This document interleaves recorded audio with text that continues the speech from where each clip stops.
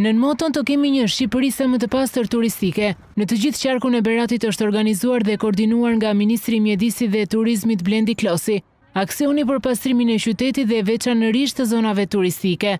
Ministri Klosi ka kërkuar respektimin e distancimit social gjatë aksionit, duke pohuar se aksioni do të vijojë në 12 prefektura për të pasur një Shqipëri turistike të pastër. Ky nuk është një aksion që po ndodh vetëm në Berat, sot po ndodh në të 12 qarqet e vendit, në drejtimin e prefekturave, shtabeve të organizimit të aktivitetit sociale dhe për përgatitjen e sezonit turistik.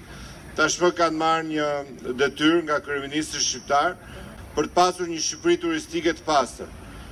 Po vjen muaj korrik, një muaj që besoj do të ketë shumë më tepër vizitore dhe lëvizje turistike në vend, por sidoqoftë për qytetin tonë, për qarkun tonë Beratin, është një muaj që gjithmonë ka pasur shumë turistë. Aksioni për pastrimin ka nisur në të dyja brigjet e lumit të Sum dhe më pas ka vijuar në të gjitha rrugicat dhe lagjet e qytetit.